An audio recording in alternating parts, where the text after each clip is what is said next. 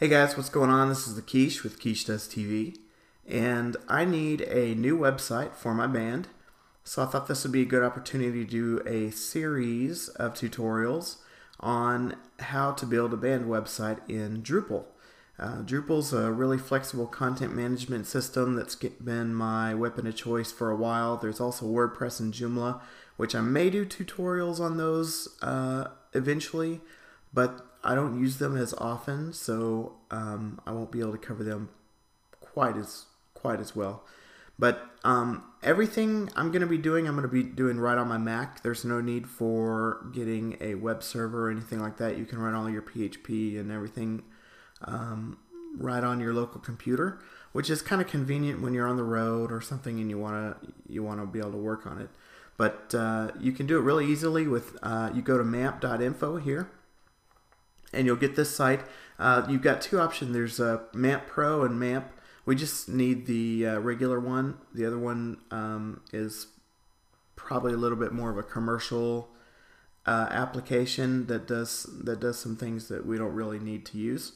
When you download it, it's going to have a folder that you can just drag to your applications. And let's open up a new window here.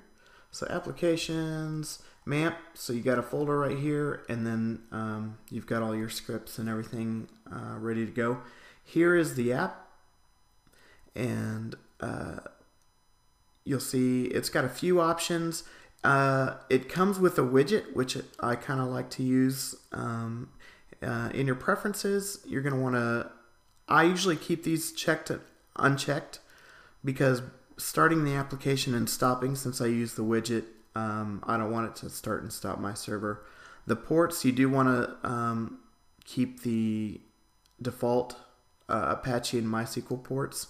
It usually defaults to this, so you got all the 8s and then the 8889, but it's just easier to do this. You will have to enter your system password when you start and stop the server, but it's just a little bit more convenient. The other thing is, in Apache, I usually select a different document root. So by default, it puts everything in this htdocs folder. I'd rather just keep, you can select a different folder. I usually just point it to my sites folder inside of my user directory. So again, just makes it a little bit easier to get to. But yeah, so it is asking for my password for some of the options. But yeah, so we can just quit that. And here's the little widget, so you can start and stop the server from here.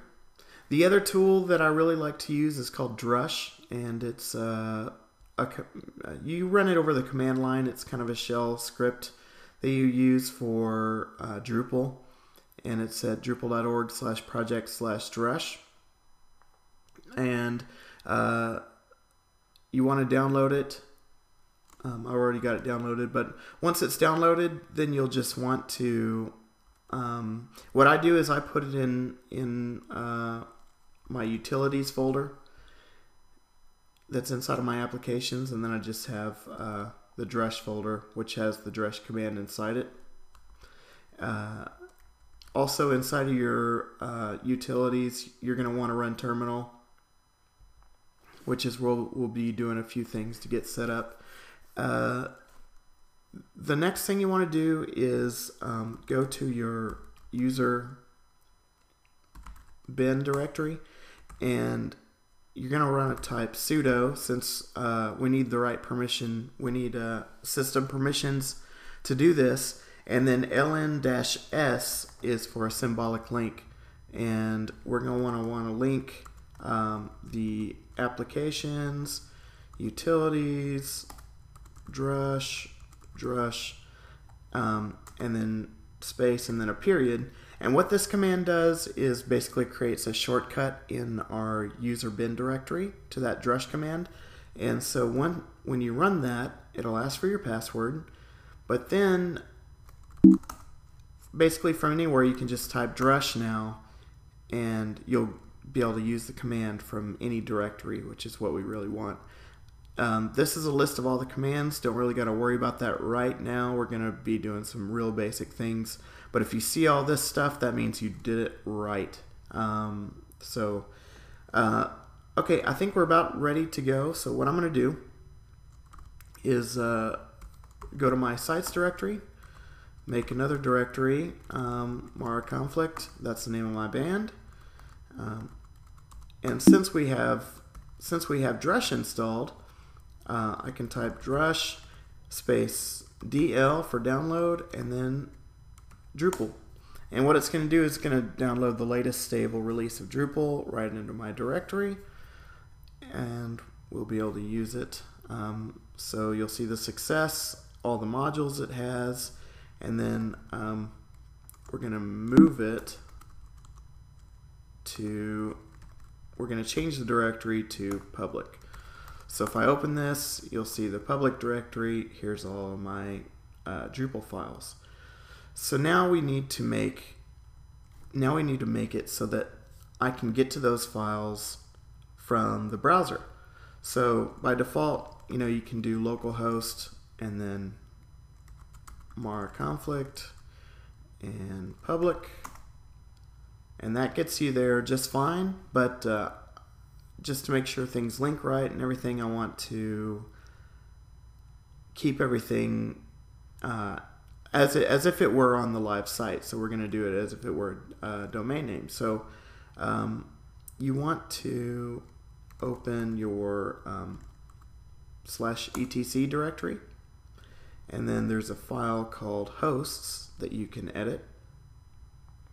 And in here, what you're doing is you're going to be telling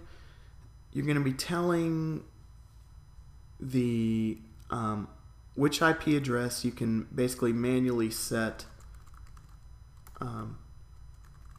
which computer the domain, which IP address the domain goes to. Sorry. This 127.0.0.1 is actually a local IP. So we're just basically saying, if the browser sees marconflict.local, point it back at my computer. So save that. It will ask for your password. And then the other thing we want to do is, let's go back to our MAMP folder. And configuration, Apache, your httpd.conf. Go to the very bottom and you'll see use name-based virtual hosting. I don't remember if this line was in there from the beginning, but if it's not, you want to add it, name virtual host, and then you'll want to add a default virtual host. The only difference between this and this is it doesn't have a server name. So anything that goes by the IP or by a domain that it doesn't recognize, it's going to just send it to that root folder right there. Okay, so then the next one, next virtual host, we're going to point it at our public folder, which was Mara conflict /public, and use the same domain we used in our host directory. Save it, and now we'll need to stop and restart the server to make sure everything took. Okay, so now if everything went right, I should be able to go to maraconflict.local, and voila. So here we are.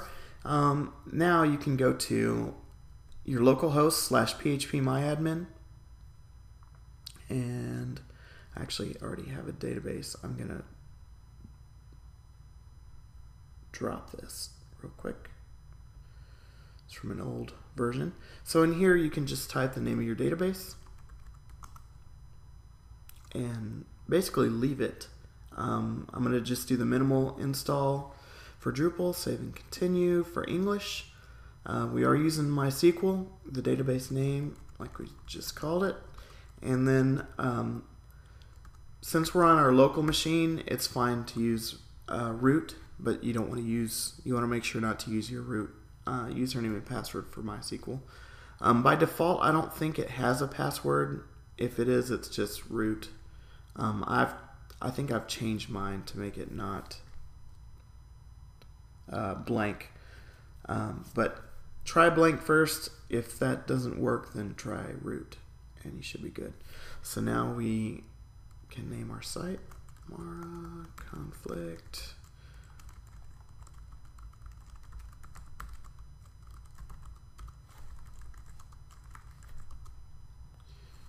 United States. Save and continue. Nope. All right, so we've got our Drupal installation complete. Visit your nice new site, and here we go. So I'm going to go ahead and stop it there. We've got everything set up to get started on the next tutorial, but that's at least enough to cover getting your web server set up and Drush. And until next time, I'll see y'all later.